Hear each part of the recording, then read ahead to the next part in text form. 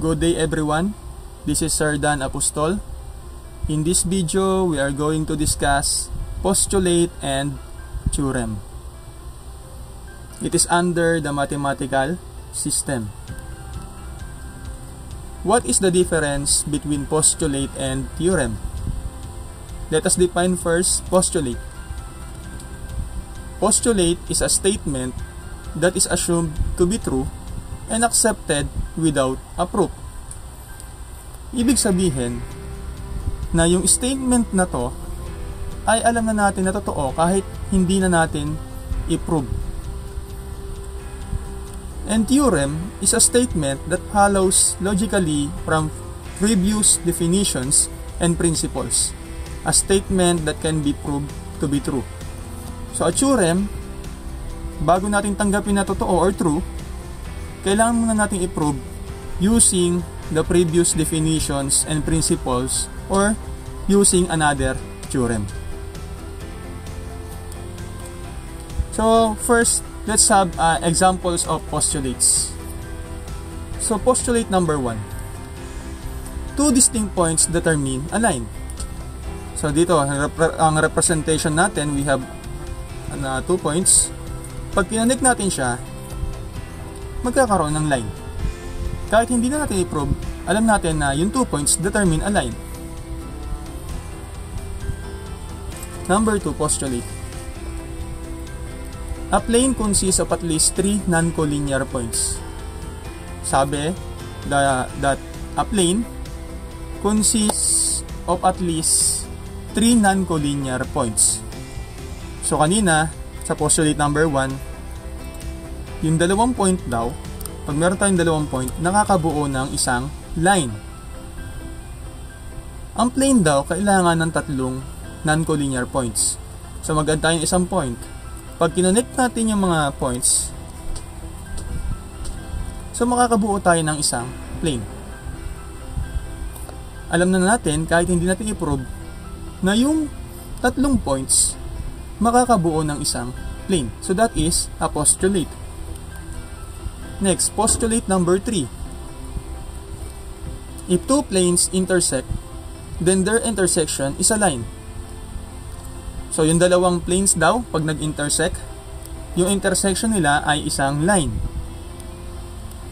So kahit hindi natin i-prove yan, pakita lang natin sa representation na pag nag-intersect sila, automatically na mabubuo natin sa intersection ay line.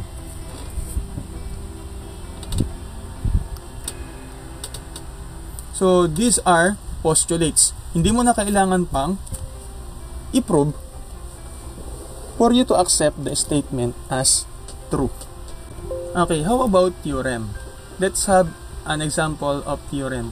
So theorem number 1. If 2 angles form a linear pair, then they are supplementary. Ano ba yung supplementary angles? So supplementary angles are angle pair that have a sum of 180 degrees. So ito yung representation natin. We have angle ABC and angle CBD. So in this theorem, para masabi natin they are supplementary, kailangan natin muna i-prove. So by using the definitions ng supplementary angles. Next, theorem number 2. If 2 angles are vertical angles, then they have equal measures. So ito yung representation. We have angle ABC and angle EBD. So sabi dyan, ito daw vertical angle, angles na ABC and angles EBD, they have equal measure. So para malaman natin na they have equal measure, kailangan muna natin siyang i-prove using the definitions of vertical angles. So that is a theorem. I hope maliwanag sa atin yung difference between postulate and theorem. Again, postulate is a statement na accepted as true without a proof. And yung theorem is a statement that can be proven before accepted as true. So let us answer this activity if we really understand what is a postulate or a theorem. So let us tell whether if the statement is a postulate or a theorem. Number 1. In a right-angled triangle, the square of the hypotenuse is equal to the sum of the square of the other two sides. Number 2. If 2 points lie in a plane, then the lines joining them lies in the plane.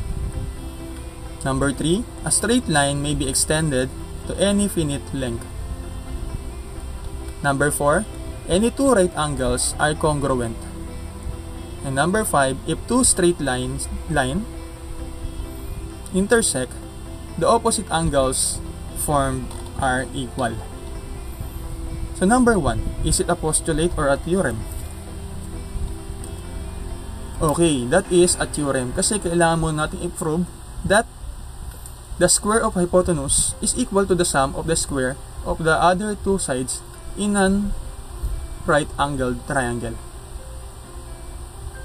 Number 2, if 2 points lie in a plane, then the lines joining them lies in the plane. So it is a postulate or a theorem? That is a postulate. Kasi we all know, if 2 points lie in a plane, therefore, the lines joining them lies on the same plane also. Alam natin na sila ay magkasama sa isang plane. So that is a postulate. Hindi na natin kailangan pang i-prove. Number 3, a straight line may be extended to any finite length. So that is also a postulate. Hindi mo na kailangan pang i-prove na yung line nag-i-extend to any finite length. Dahil alam natin na yung straight line nag-i-extend talaga into any finite length. Number 4, any two right angles are congruent. That is also postulate. Kasi alam naman natin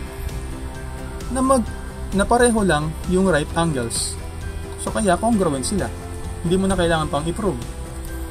Number 5, if two straight line intersect, the opposite angles formed are equal. So that is a theorem. Kasi hindi pa naman natin alam na yung opposite angles na nabubuo if two straight lines intersect are equal. I hope you understand our lesson for today. Thank you for watching. This is Sir Dan Apostol. I hope to see you on our next upload. Thank you and God bless.